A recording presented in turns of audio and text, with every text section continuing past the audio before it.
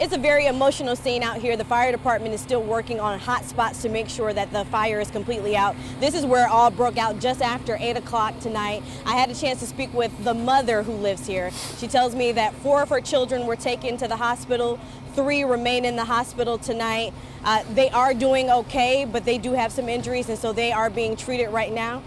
She tells me that she doesn't know what she's going to do next, that this is a heartbreaking situation. She had just gone to the store for a moment to go get them some snacks and some food and to prepare for the upcoming week, and things happen so quickly. Now, the fire department has not confirmed exactly how this fire has started to us, but most of the damage we can see from right here outside. It's possible that this may have been an electrical fire, but we don't know as of right now. But what we do know tonight is that 3 children are in the hospital with injuries sustained from this fire. A mother is figuring out what to do next.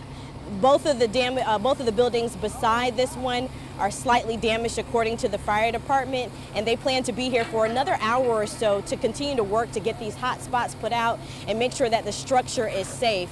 But that's the latest from here along Frederick Avenue and South Catherine Street. We'll be out here bringing you the latest information from this scene. Reporting live in Baltimore tonight, I'm Megan Rivers.